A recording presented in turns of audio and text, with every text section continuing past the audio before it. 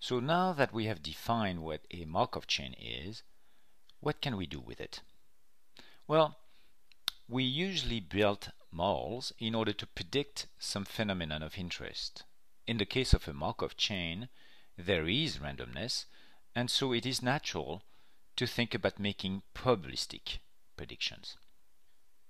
For example, going back again to our checkout counter example, you have arrived at 6:45 p.m. There are 2 customers in the queue, and you want to predict the number of customers in the queue at 7 p.m. Assuming time steps are in seconds, that corresponds to 900 time steps later. There is no way to know exactly where the system will be, but you may be able to give probabilistic prediction. That is, to give the probability for the system to be in a given state 900 time steps later. Our main purpose will be to calculate such probabilities, and notation will be useful here. Suppose that the Markov chain of interest starts in a given state I and that it runs for n transitions. Let us introduce the notation Rijn to represent the n-step transition probability of ending in state j. This is the initial state I, and this is the definition Rij of n. First, note that these are probabilities. Given that you started in I, after n steps, you will end up in some states with probability 1. So, the summation of all Rij of n for all possible states j will be 1. And this is true for all I, all initial state I, and for any time step n. Also, because we have a time invariant Markov chain, Rijn is also given by this formula here for any possible value of s. Going from here to here, plus s, plus s. In other words, if currently you are in state I at time steps s, and you're interested in knowing what is the probability of being in state j at time n plus s, which means n steps later, you will still have the same expression, Rijn. So, how to calculate Rijn? For some particular n, this is easy. For example, for Rij of 0, that means that there are no transition, it will be either 1 if I equal j, and 0 otherwise. In one step, in other words, when n equals 1, Rij of 1 will be the probability transition given by the Markov chain, and that is true for all I and all j. Now let us calculate Rijn for n greater than or equal to 2. We are going to apply the total probability theorem and break up the calculation of that quantity by considering the different ways that the event of interest can happen. Again, the event of interest is to go from I, state I, to state j in n time steps. There are many ways for that event to happen. Let's group these many different ways as follows. Let us consider the first n-1 steps and group together all possible ways of going from I to a state k, a given state k, in n-1 steps. And this wiggle path here represents all possible ways of doing that.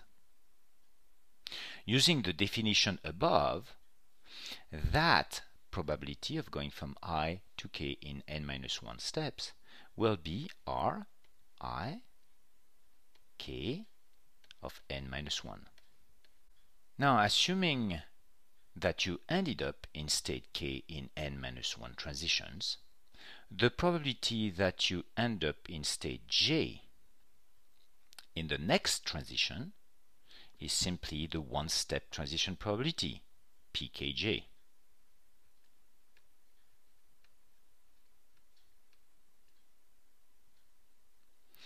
So altogether, the probability of going from state I to state j in n steps and in being in state k after n minus 1 steps is simply rik n minus 1 times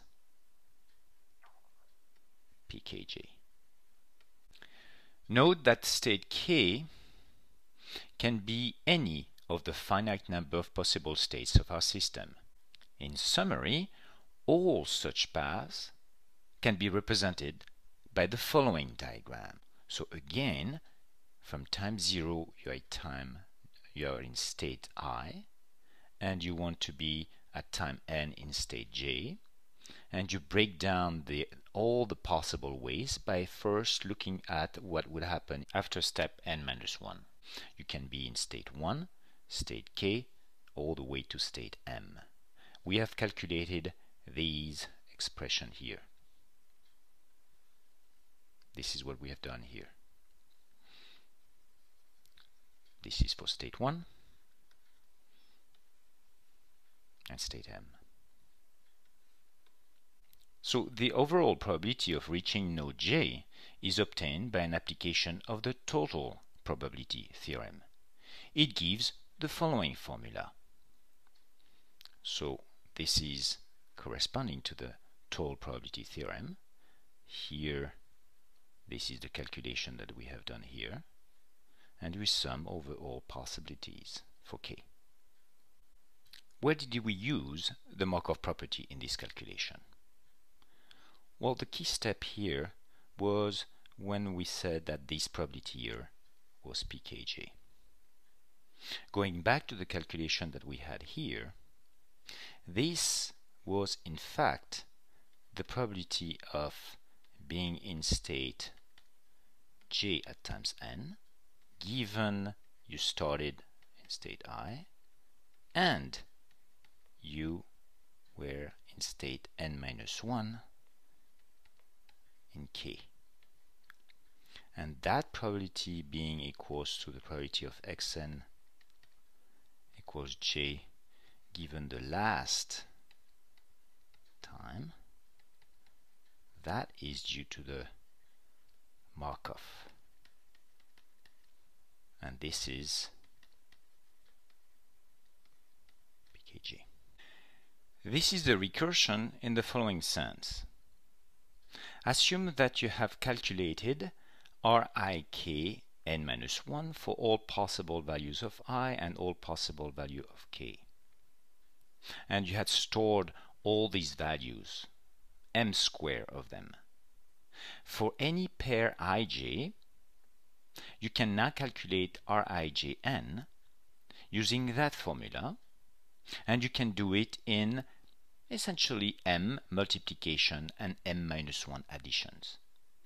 That is, in a number of steps or number of elementary steps proportional to m.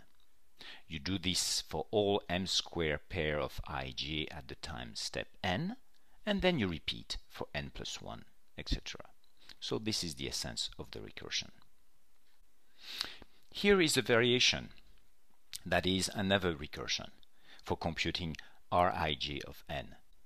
You start at I, and suppose that in a one-time step you find yourself in state k. The probability here is the one-step transition pik. And then, given that you are in state k, what is the probability that you will end up in state j in n minus 1 step? Will be, again, looking at this formula that we had here, r kj of n minus 1.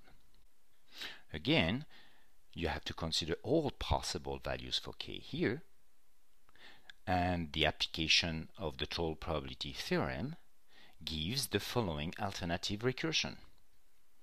Rij of n, the sum for all k equals 1 to m of pik, times r kj of n minus 1. These two recursions, this one and this one, are different. They are both valid and could be useful depending on the specific questions you may want to answer. Finally, note that if initial state is itself random, that is given by a random distribution, this is the initial distribution on the state, then the state probability distribution after n steps will be given by this formula. This is the state after n step is simply that. And this is yet again an application of the total probability theorem.